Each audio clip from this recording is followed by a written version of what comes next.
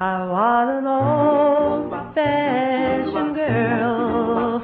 I want an old-fashioned girl. Hi, and welcome to Stick It in Your Pie Hole. My name is Heather, and this is the show where we make pies for your pie hole, drinks for your drink hole, and I go ahead and assume those are both the same hole for you that they are for me. This week, we're tarting things up with a grapefruit meringue pie and refreshing ourselves with a grapefruit and basil martini. For this cocktail, you'll need a shaker. Into your shaker, put just a couple basil leaves, fresh, and muddle those up with 2 teaspoons of simple syrup.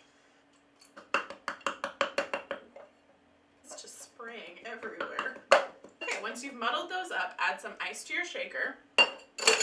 Now add 2 teaspoons of fresh squeezed, 2 ounces of fresh squeezed grapefruit juice. Last of all, add 2 ounces of gin. Best sound in the world. Shake these up. Oh god! Oh god! Pour this into your martini glass. Add just a sprig of basil. Add just a sprig of basil to garnish and enjoy. In up to the hairs of my ginny gin. First things first, preheat your oven to 350 degrees. Next, roll out your pie crust. Like peeling a Band-Aid. Yeah, except for hopefully it tastes better. So we are going to pre-bake this crust. So in order to weigh it down so that it doesn't warp while it's baking, you should use your pie weights. Stick it in your oven at 350 for about 10 to 15 minutes until it's just lightly golden brown. This makes me want pasta. No, pesto. Pesto pasta. First things first, we're making the grapefruit custard for the bottom layer of the pie. Get a medium saucepan, add 3/4 of a cup of sugar, 1/3 a cup of cornstarch, 1/4 teaspoon of salt. Mix these together and get out as many lumps as you can. Add 1 1/4 cup of fresh squeezed grapefruit juice. Now the color of the pie will depend on the color of the grapefruit you use, so I'm using the ruby red because it's pretty. Also add 1/2 cup of water. Stir all this together. Next, beat in the yolks of 4 eggs. When you separate your eggs, make sure to set aside the whites because we will be using those for the meringue portion of the evening.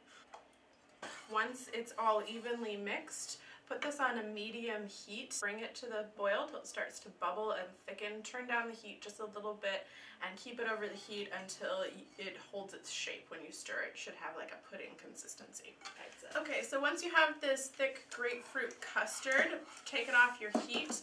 Add 1 tablespoon of fresh grapefruit rind, 4 tablespoons of chopped up butter. Stir this in until the butter is completely melted and combined. Aren't you grateful we haven't made too many puns on the show yet? That's the stuff. Pour your grapefruit custard into your cooled pie crust. Cover this with just a little bit of plastic wrap. Stick it in the fridge until you're ready to add the meringue topper. So for the meringue topper, start out by adding... So it turns out that silly drunk bitch in the polka dots has absolutely no idea how to make meringue, and she's about to waste a whole lot of time for nothing. So I'm here to save you some time, show you how it's really done. First of all, you're going to need a metal or a glass bowl with your 4 egg whites in there. Start by adding 1/4 teaspoon of cream of tartar, 1/2 teaspoon of vanilla, and just beat these till the egg whites are nice and frothy. Add 1/2 cup of sugar, 1 tablespoon at a time. I went wrong last time because I added all of the sugar at once. My first time making meringue, and I was also several shots of gin for the worst. It's really important to add the sugar just a little bit at a time so that the meringue can maintain its like light airiness. So what you should have once you've incorporated all of your sugar is this pure white, stiff mixture that should stand in like soft peaks where they just curl over. Set your egg whites to the side for just a tick. Add 1 tablespoon of cornstarch to a pan. Also 1 tablespoon of sugar. And 1/3 a cup of water. Now you're going to take this pan, put it on a medium heat, keep stirring it. It should take about 5 minutes for this to turn into like a slightly translucent goo. Transfer that directly into your bowl. Basically helps maintain the structural integrity of the meringue. That is an actual proper goddamn meringue. Put it on top of whatever goddamn pie you please. Back to you, Heather. Just make sure your meringue mixture is even. Swirl some pretty patterns in there. Stick it in your oven at 350 for 20 to 25 minutes. Make sure to check it consistently over the last 5 to 10 minutes because the peaks can burn quite quickly if you're not careful. Here we have our grapefruit meringue pie. Let it cool for a little while, but not very long because meringue is best when it's fresh. So here to taste the pie with me today is my friend Lucy, who's totally hot and awesome. Hello. We are gonna get into this grapefruit meringue pie. Oh, meringue. You son of a bitch. It's all over the place. Here we go. Holy Moses, you guys. This is literally the best smelling pie I've ever smelled. That's saying something. Stick it in your pie hole. Cheers. Cheers.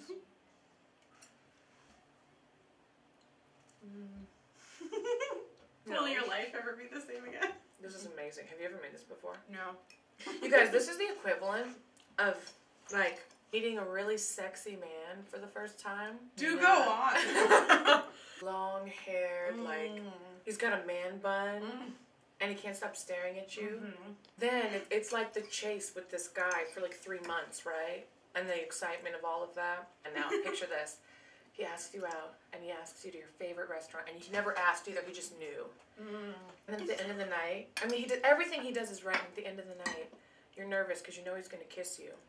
And he does. It's like you get lost in his kiss. You can't even think straight, like your head immediately starts spinning. You don't need that because we've got this grapefruit meringue pie. This drink, man. And this drink, this is a really good drink. American meal you can Oh have. no, I put it on my clothes. I mustn't waste any bees. So once again, this is my friend Lucy. Hello. She's a singer. You can find her music on her YouTube channel, Derbyfield Music. We'll post the link below. Yay. She's beautiful and talented, and she loves men with man buttons. Fellas, get on it. Hello. Or on me. Either way, I'm good. You've got 2 redheaded ladies here. Yeah.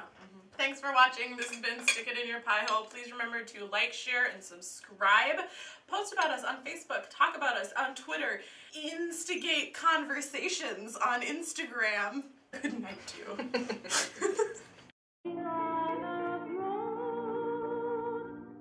Holy Moses. Holy Moses.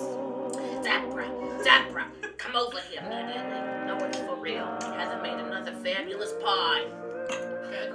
That pie dough. Oh, that pie dough. You made that pie dough? Sharper.